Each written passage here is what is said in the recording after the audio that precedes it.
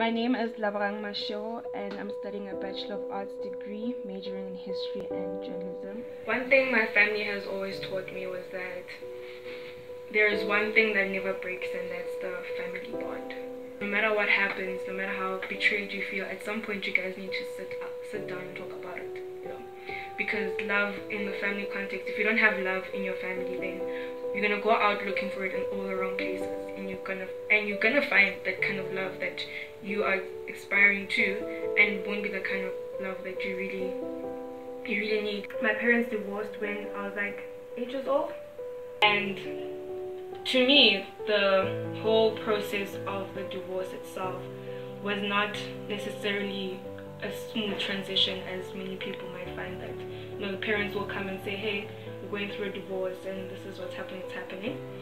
It came as a shock. It's like one day you have your family, you're living within your space of a family, you understand that your dad exists and your mom exists, even though you don't necessarily live in the same house, but you understand that they married and this is a wholesome family, because when we come together we have that family bond. And then one day you find out that no, your parents are divorcing.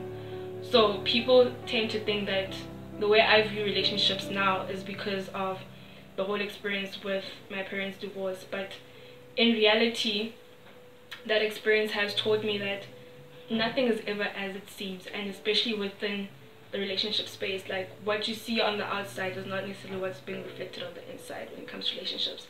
I think you know someone for so long, and then one day you find out a whole bag of information coming out of about them, like, oh, this was really you this entire time.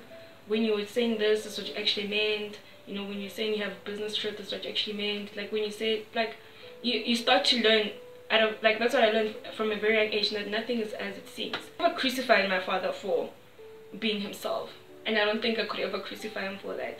But I did find it very unfair that you being yourself at the expense of other people. I got into relationships at an age where many people were like, oh, you probably had no business falling in love in the first place, I think one of the best moments in all of my relationships is when I realized that my little cousins trust me way more than I trust myself. I don't understand how, like, those kids come to me with so much information and so much things that they can't even tell their own mothers or their own sisters. They come to me and say, hey, this is what's happening in my life. And for me, I feel like we all need that support structure. I wish I had someone growing up where I could go and say, hey, I've been feeling this and this and this, I'm having boy trouble or I'm having girl trouble. I wish I had someone who would be like, hey, can you please talk to me about this, can you please give me advice.